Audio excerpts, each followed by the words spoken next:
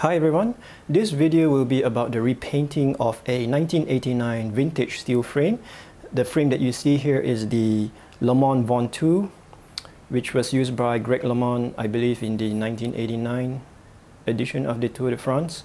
This video will be part of a series of videos about repainting this frame and then building a new bite out of it. Now, the frame that you see here has been stripped of its original paint. It does appear a bit dark compared to other steel frames because I've already coated the frame with anti-rust, what you call the anti-rust primer. This is a type of primer that converts the rust into a kind of black enamel.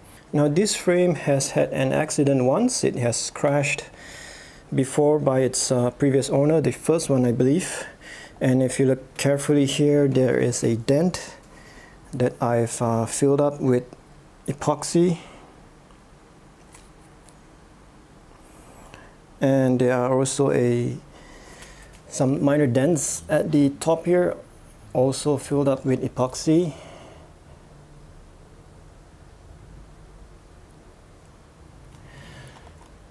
So what I'm going to do with this frame is I'm going to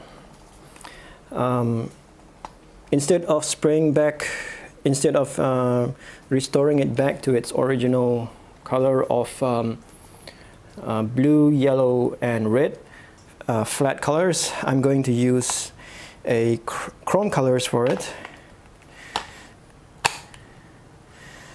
Now, what the chrome needs is a base coat of glossy black, like what you can see here with the fork.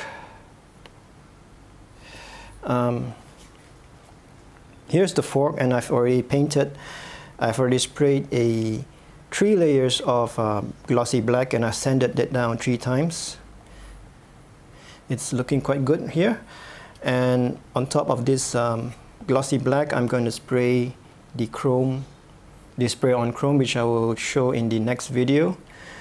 So with this frame, I'm not going to use the purist approach to rebuilding it. I'm not going to use the period correct components such as down tube shifters and such.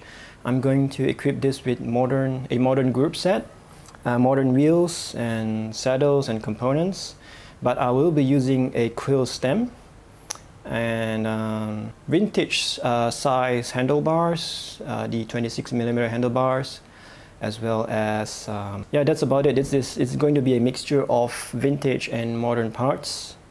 So I hope I don't get blasted by the purists for mixing vintage stuff and modern parts, because this is going to be a bike that I'm going to use for training as well as regular group rides and such.